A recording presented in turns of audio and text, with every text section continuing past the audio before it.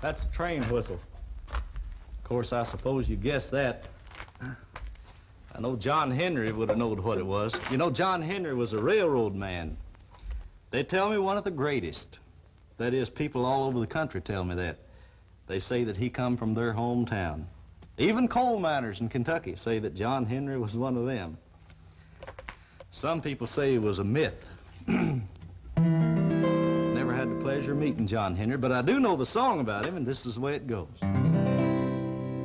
When John Henry was a little bitty boy, sitting on his mammy's knee, he picked up a hammer and a little piece of steel, said, "This hammer gonna be the death lord of me. This hammer gonna be the death lord of me." Then when John Henry was a little bitty boy, no bigger than the palm of your hand, his mammy looked down at John Henry and said, "John Henry gonna be a steel driving man, Lord, Lord. John Henry gonna be a steel driving man."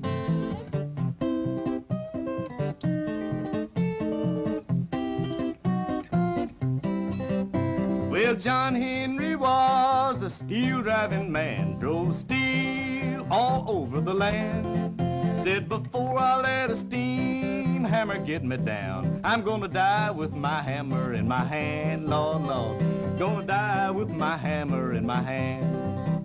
So John Henry went to the railroad to work, had a steam hammer by his side. He beat the steam hammer to the top of the hill.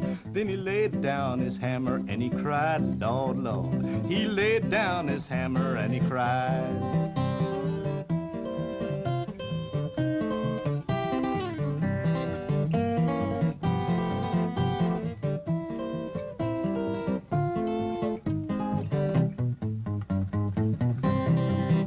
Now John Henry said to his helper, said, "Helper boy, you better pray.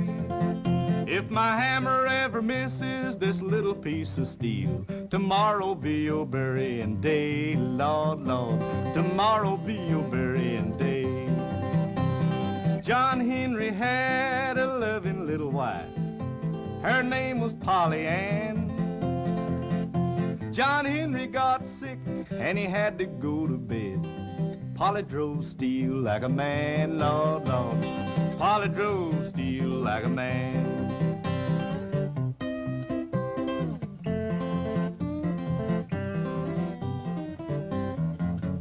Well, they buried John Henry in the graveyard. They laid him down in the sand.